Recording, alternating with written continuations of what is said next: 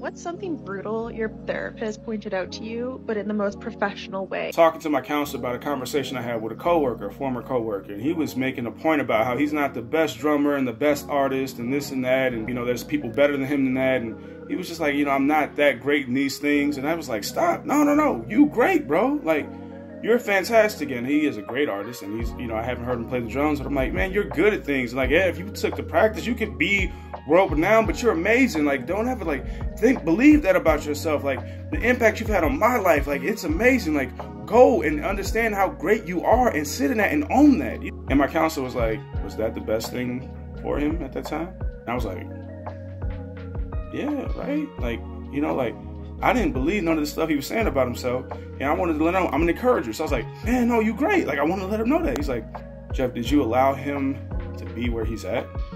Was it okay for him to be where he's at? And I was like, dang. Oh.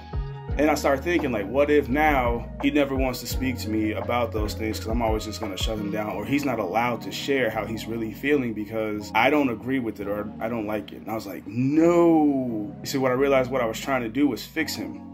And that's not what we're supposed to be doing. We're supposed to be just loving people. We can talk about things and we can talk through things. And sometimes there's a point where we can give advice, yeah, all that stuff. But I'm like, allow people to be where they are. A lot of times they can really start to really help themselves get out of situations, but that's where a good kicking partner comes in, handy. And I was just like, no.